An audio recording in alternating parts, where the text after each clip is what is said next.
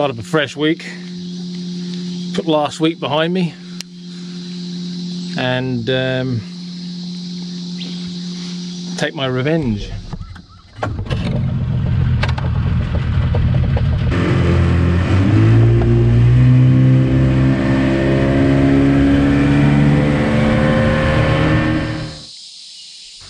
So what we're going to talk about here this week is free rising snakehead.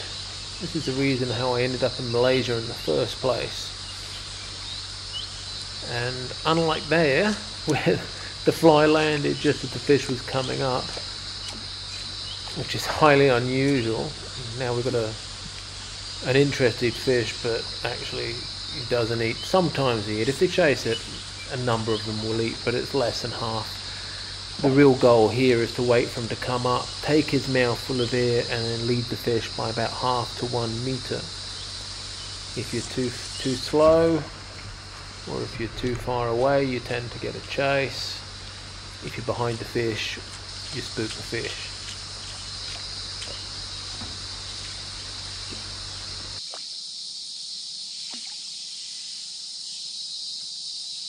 Make sure you fish it right to the boat.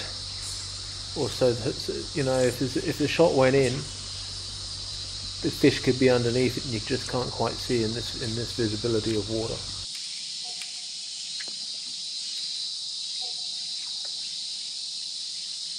There's probably about 8 or 10 fish in this little bay when I'm working.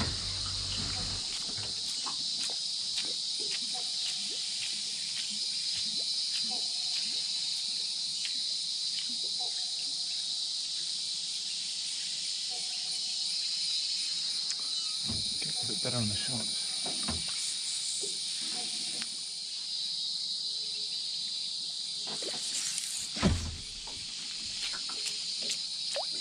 That was actually not a bad shot. I thought that was a neat. We got. Oh, you bastard! Got past it. Maybe he had it. I missed it.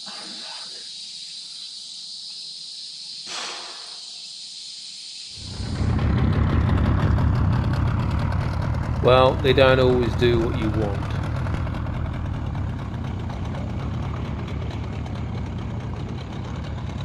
But life's still pretty damned awesome.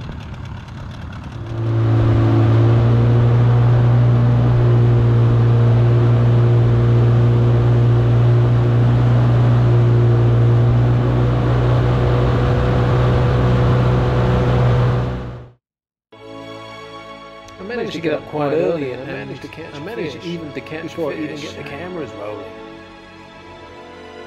Mornings are like that. Beautiful fish. Oops. It's taken a long time. Hey, it wants to go. There you go. Thank you. Oh, it's been a long time coming. I think I've lost 3 to get to that one. He's back. I think it's going to get easier from now on. Back to the boat and I pick up Ashley and we find a herd of wild elephants.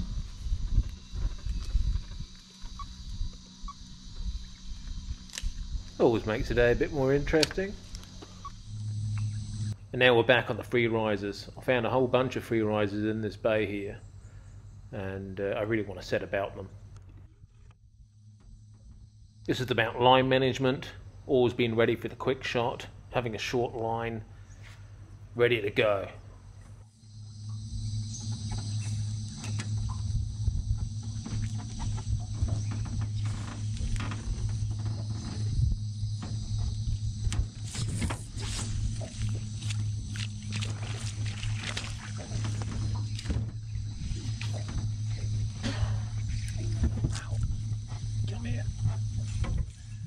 You have to stick it to them. That means a straight rod, pull them backwards.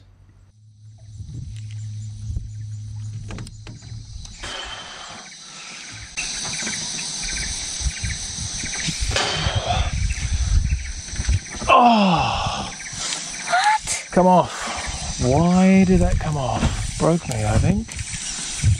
God, I thought I had him. See how that cut's gone. I reckon it might have bitten through the... bitten through the bloody knot there. Oh. Can you show me the thing?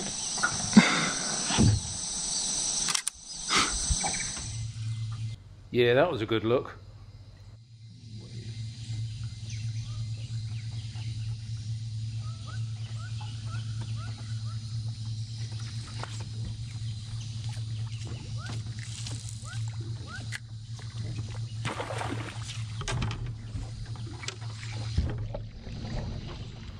So a lot of people do ask about how I'm fighting these fish and do comment on it.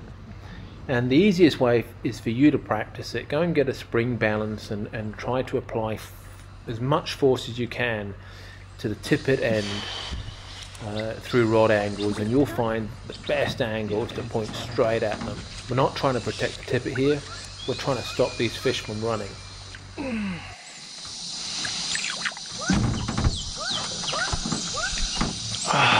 You want the net? Oh yeah, I'm alright.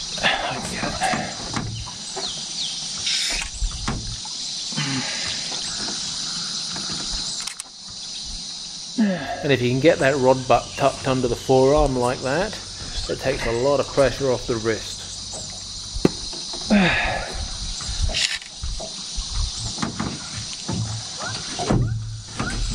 Riser!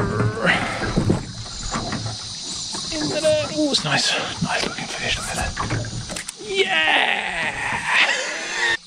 Quick. There we go. That's the free riser. That's not bad, is it? One in, one broken, one off, one missed. It's all about the shot, eh? Now I'm going to change that wire, look at that. I don't know if you can see that, might all be focused in, look at that.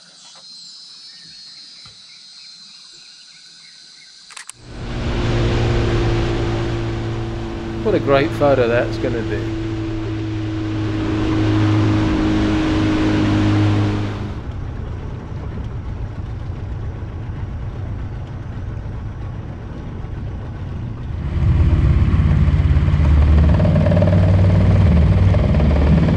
Beautiful, eh? Nice boat trip.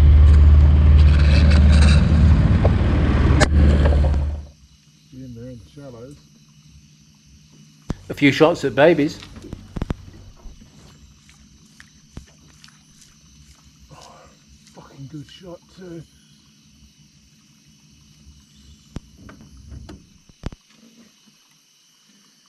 That fucking fish didn't he? But fuck me, what a shot. What a shot. Yeah, right.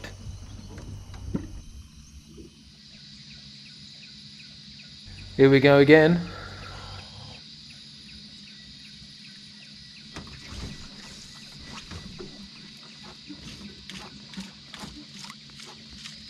Come on.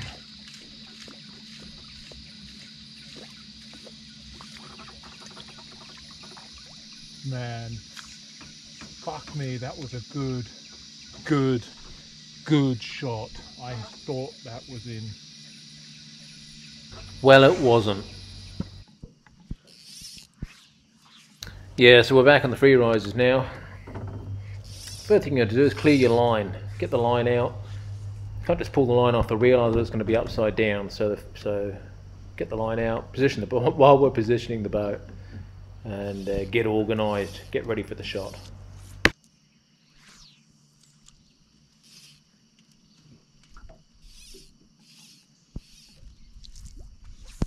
Always make sure you've got slightly more line than you need. There's nothing worse than finding out you haven't got enough line when you've got to make the shot.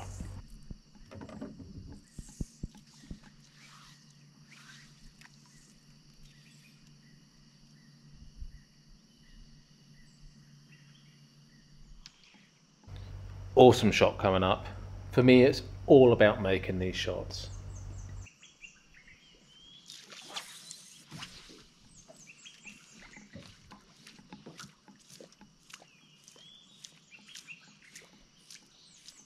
It didn't eat, but actually that didn't really matter.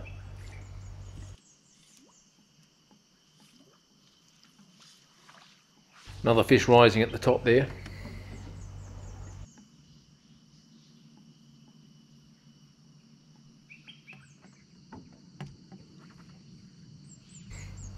Driving the boat with my feet. If you can drive a car, you can drive a boat.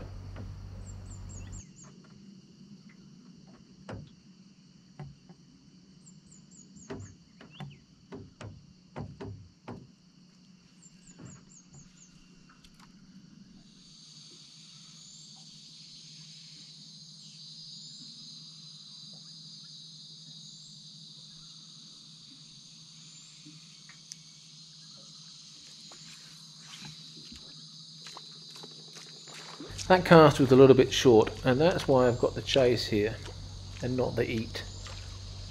And took it right to the boat, but it was the poor cast that was a problem there.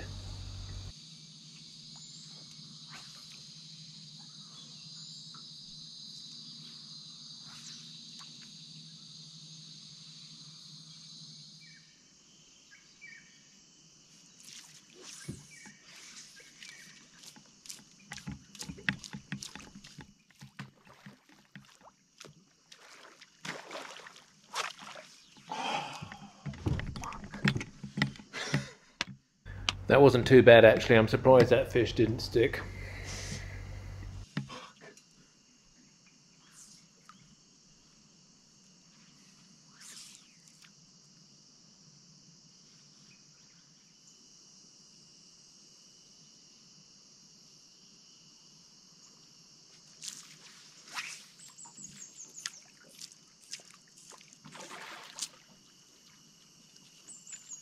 Yeah, okay, so now we're in. This is more like it.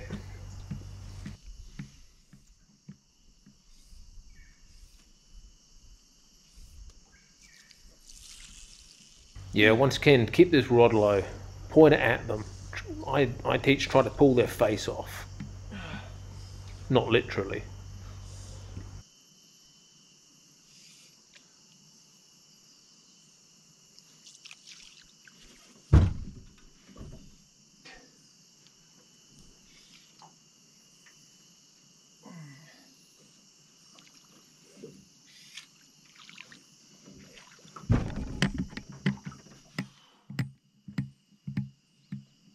But it's not just about pulling them. It's not about pulling them. It's about stopping them. When they're doing what you want, take the pressure off. You're playing the fish. We're fighting the fish, but we're playing the fish.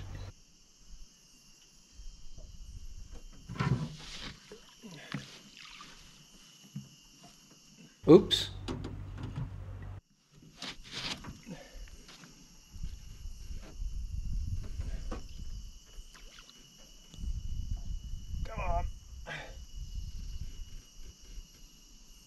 And the great thing about these fish is they always swim into the net.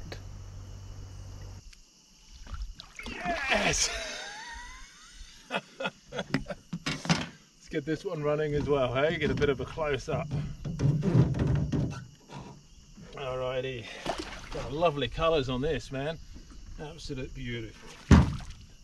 There we go, look at that.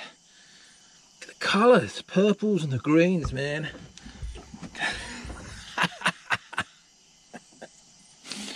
Go on, up you go. Oh man. Oh, that was a nice moment.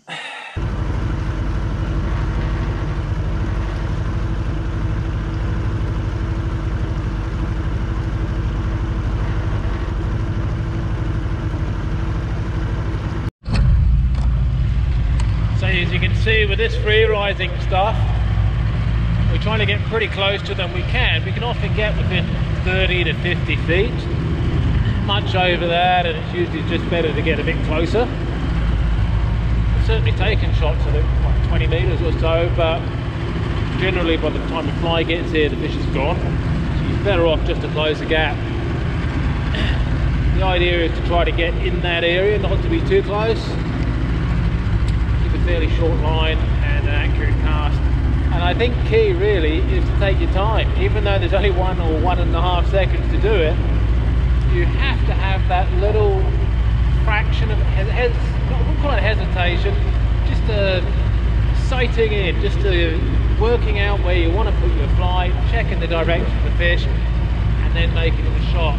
Don't make the shot before you know where you're going to put the fly. You've got to work out where to put the fly, and that just takes, it could be 100th of a second, but it's got to be there, otherwise your shot won't go in.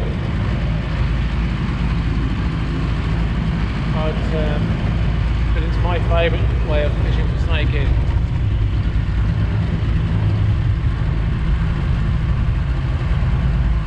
Right now there's kind of like three elements to me being here. One is my own personal fishing, which seems to be about all I'm doing at the moment because of the COVID restrictions. The other is I host trips here, I guide, I take people fishing, I teach fly fishing, I teach people how to do this. Can eventually come and rent their own boat. I'll look after them. So I have a regular bunch of clients who come over, usually for 5 days to a week. Some come, one comes 3 times a year. Most of the others come once a year.